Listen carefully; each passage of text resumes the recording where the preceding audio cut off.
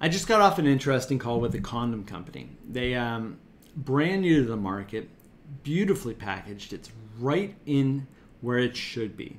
However, they haven't been able to develop a competitive path to market because they haven't had the shot. They haven't had the ability to increase their volume to a point where their costs go down so that they have the margin that people are requiring for distribution, logistics, fees, etc.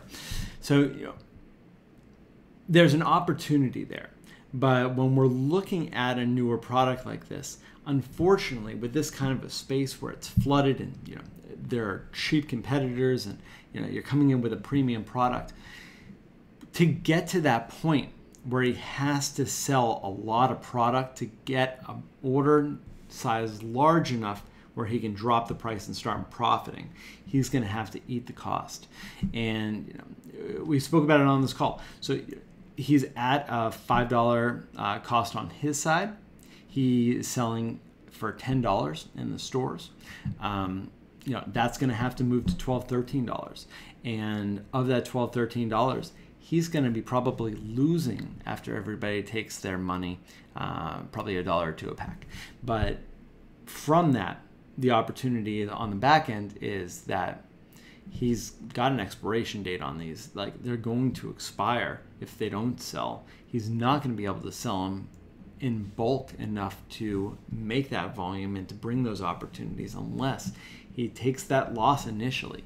And that's one of the hardest things for an entrepreneur to suffer is that loss that you're not making money and you're losing money every time you sell something.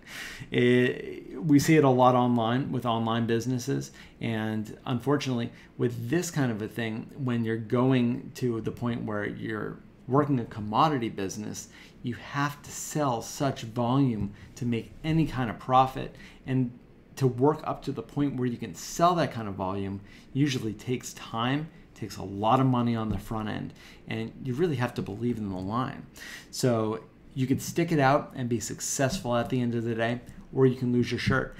It's one of those timing things that has a lot to do with luck and a little bit to do with skill. So when bringing a path to market for this kind of a line, the best thing that we can do is really to give them clear information.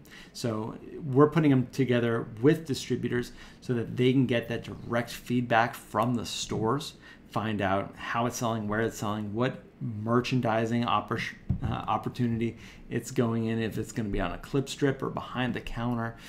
There's going to be a lot of different things that he can learn from having the product out there on the shelf to find out if it's viable. And the stores, they're going to start discounting that down to the point where it does sell.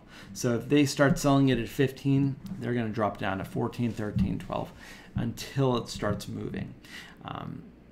But when you're launching a new product, you don't know these things. These are the unknowns, and unfortunately, when you're in the innovator, you don't know until you put it out there. So my hat's off to him. We're really looking to give him an opportunity for that. If any of this resonated with you, I hope you hit the like button. We'd love to hear about your business on the comments below. And if you want to hear more of these kind of videos, please subscribe to our channel.